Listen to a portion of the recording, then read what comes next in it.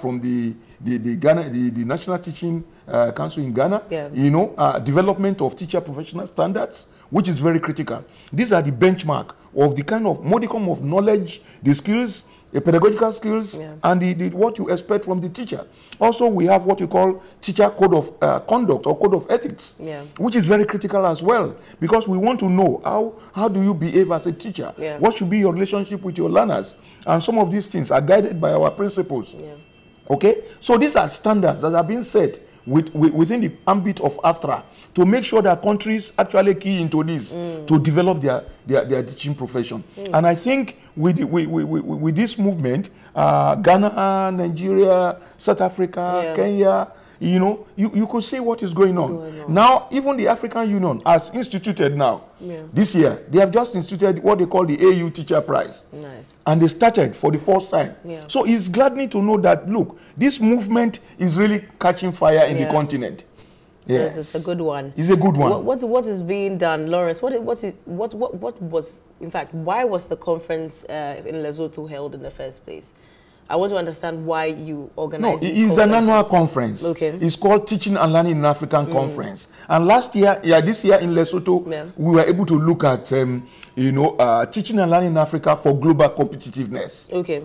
That's to show you that actually we want to benchmark ourselves with what is happening in the rest of the world. Okay. Because we cannot be in even African teachers go to teach in the rest of the world. No, it may surprise you to know that. No, that's actually true. Ghanaian teachers, Nigerian teachers, they are found teaching in the rest of the world. And so if we want to operate at global level, we will have to understand what is the movement globally and be able to key into what they are doing. And so the conference was able to look at, what are the global issues that are being discussed and how do they, how do we tackle them in Africa? And as Africans, we were able to sit down together at that conference and be able to extract all our activities within the ambit of the global movement so that we'll be able to position ourselves. It was a good opportunity for African countries to come together and be able to look at what we do as against what the rest of the world is doing. Yes. So what are some of the issues that came up during the conference? No, we look at the issue of pedagogy. Okay. Can you break that down for us? Yes, teaching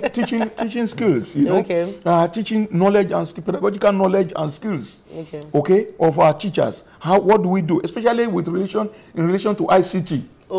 Yes, which is very critical. It is 21st century teaching. Exactly. Our teachers cannot afford to remain as what we call BBC teachers, born before computer teachers. BBC. They are born before computers. Exactly. Our teachers cannot afford to remain as BBC teachers.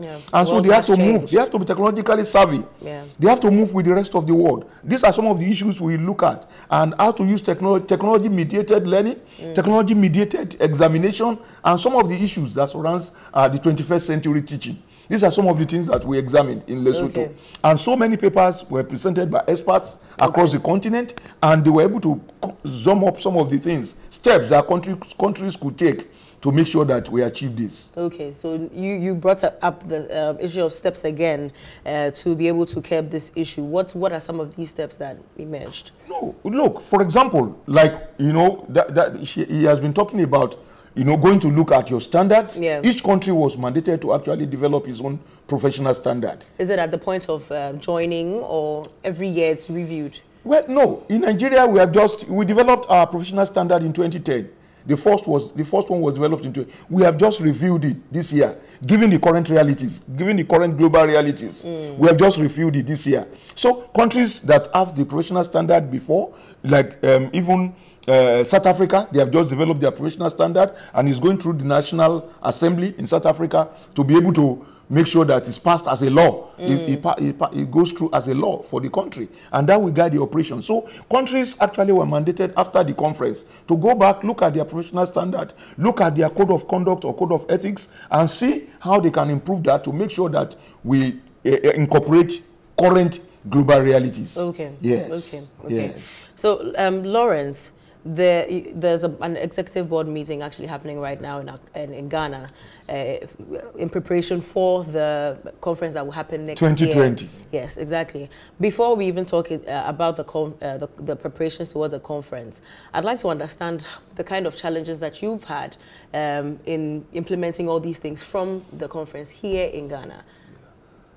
No, with the conference, as Prof said, its annual rituals. Yeah. Yeah, where the executive board members come together to discuss issues confronting the teaching in Africa. Yeah. And then fix a date and make preparation towards the how to organize the AFTRA conference.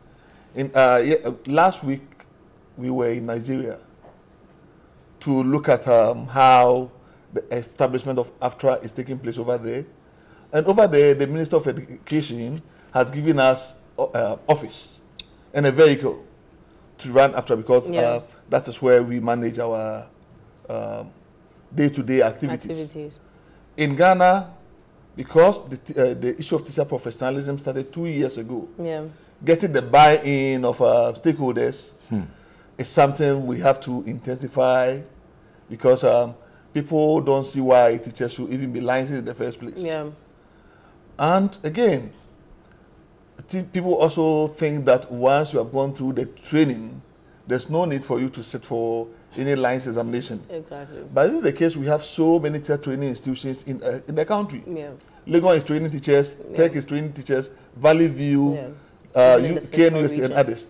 So for us to have a common standard to ensure that teachers who are coming out are good materials for our classrooms, there's a need for us to subject them to a standard test. And that is why the Ghana Teacher License Examination was established. And one of the critical challenges that we are facing is about the issue of the license. You know, the license is a card that contains biometric information. And it must be paid for.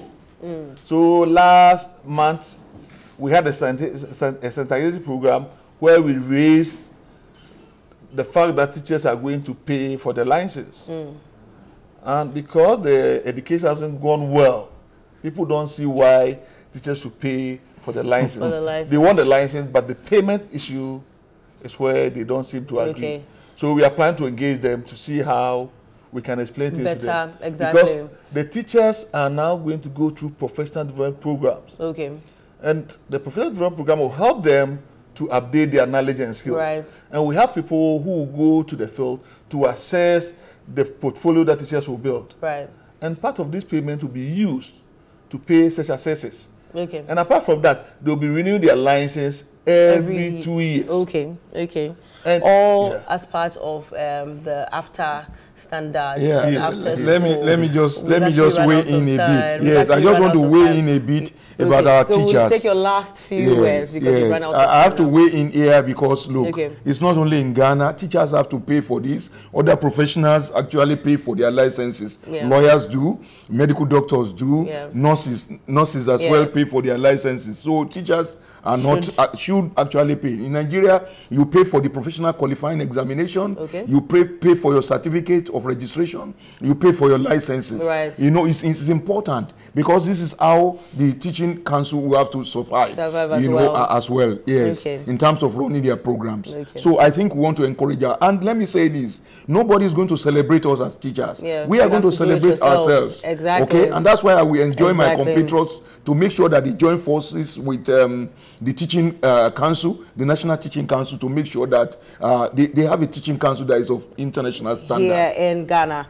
Okay, well, it's been interesting, and I hope that we'll have more time next time. We would have you on our show when the conference is nearing, hopefully, so that we can continue with the discussion. But I've been speaking to Prof. Josiah Ajiboye, Registrar of Nigeria Teacher Registration Council, and Lawrence Sapong, Acting Director, Continuous Professional Development, and a representative of, he's the Executive Secretary of NTC in Ghana. Thank you so much for joining us. We've been talking about teachers, and Krista, we'll be getting into... It's been wonderful being with you. Thank you. Thank you. We'll be